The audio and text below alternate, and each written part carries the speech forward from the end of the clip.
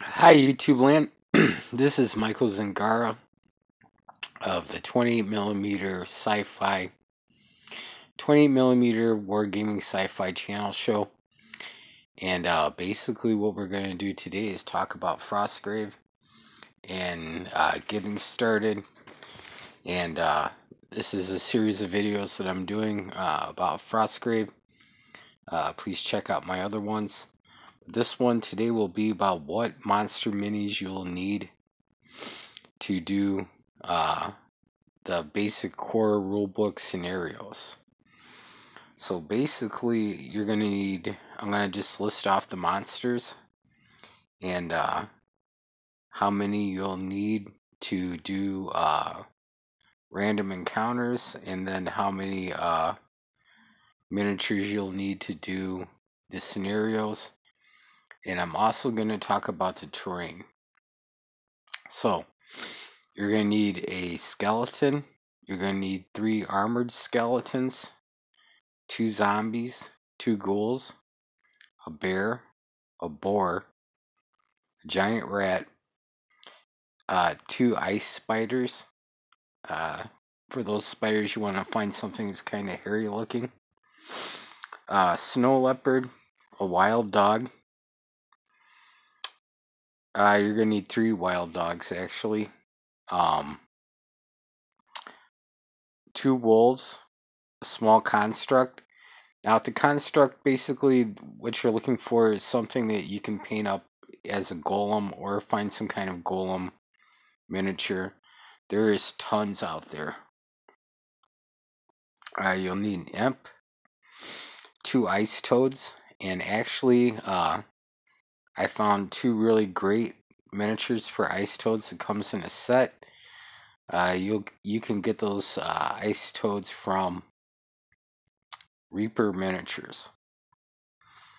You're going to need 6 wraiths, a white gorilla, a medium construct, a minor demon, 2 snow trolls, some kind of giant worm. You might need up to 3 of those.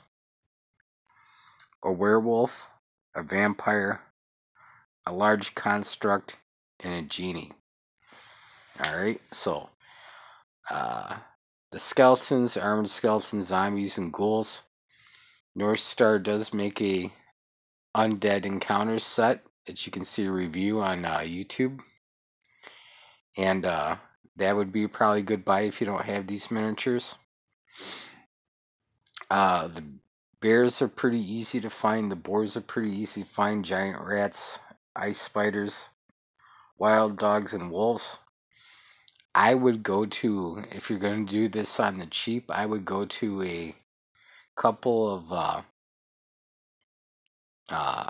resale shops and see what they have in the kids' toy section.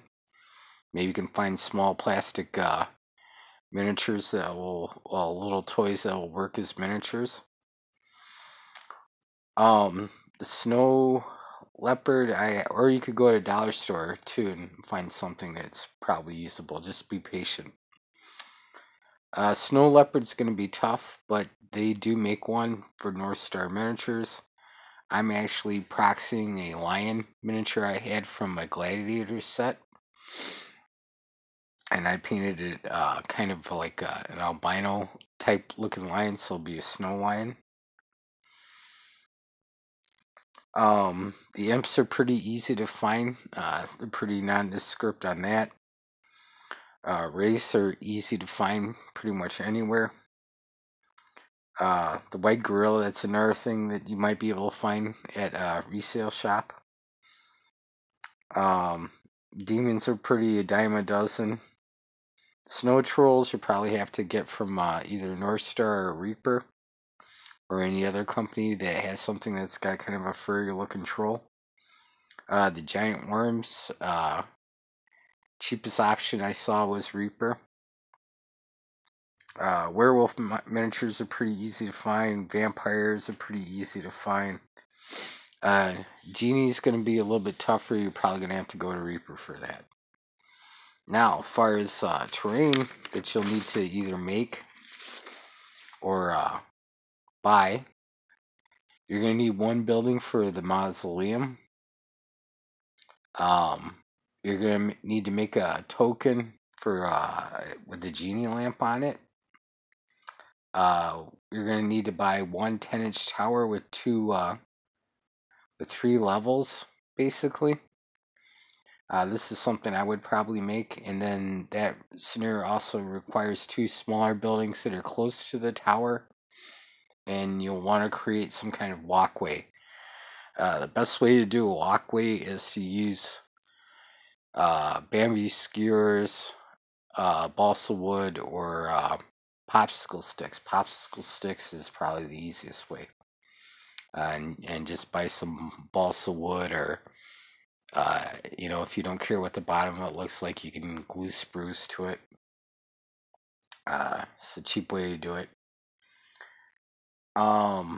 Basically, you're gonna have to make a kind of like one of those cardboard tiles that you see like GM Scotty make, and you need to make like a library size building and then put scattered terrain in it.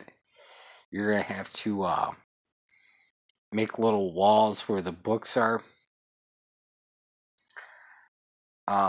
You're gonna need to make 6 medium-sized statues with little bases, 6 stone huts, a well, 4 teleporter discs. Basically, just cut out some cardboard, paint it up, make it look like a little summoners type thing. And you're going to need 6 medium-sized ruin columns. So basically, with that terrain made, you'll be able to do any of the scenarios in the core book. And with that list of monsters, you'll be able to do any of the random encounters. You do have the capability of taking miniatures that you do have and making just a random monster chart. Just check out the book and work with what you got. If you got old D&D books and you don't remember how powerful a monster is, kind of gauge it with that, and then create your own random wandering monster table. A lot of the reports that I've seen, as far as battle reports, and these have been done by really good people, and don't get me wrong, I enjoy them, but they just take a zombie and throw it in the game or whatever. That really takes away from the flavor of the game, because sometimes you'll roll up a really tough monster to kill, and that really changes how a game will go, and it adds excitement and stuff like that. And sometimes it's go and kill that monster. Sometimes it's let's get the heck out of there and take what treasure you can and get the heck out of there. So the more powerful the monster is, the more likely as the game referee, I'm gonna be able to if it's a tough monster with over 12 hits or 14 hits or even more than that, give some XP for that. 10, 20, 30 XP points. Make it worth the while the characters at least try to attack it. And you can always do a morale type thing too, where if a monster falls below a certain amount of hit points, it's going to run away.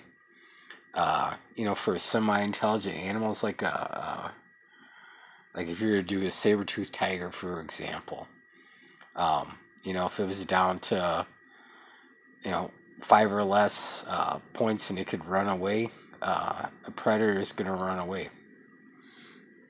So this is a war game, but it also has aspects of role playing. So don't be afraid to take what you have for miniatures and use them and proxy them, and find like creatures that are the same kind of power level and design them like that. All these things add enjoyment to the hobby and should be done. And add some creativity. That way you get a lot more playability out of this. And I think that's a good thing that people forget. Just because it's not written in the book, there's a lot of instances in the book where it says, you've got room to design your own thing. You're not playing competitive Warhammer, competitive Hordes, or competitive, just these bold action or whatever. This is your game. Have fun with it. Alright, so if anybody's got any questions, please leave comments. Please check out my other videos and like and subscribe. And I appreciate you all watching, and may the dice be with you.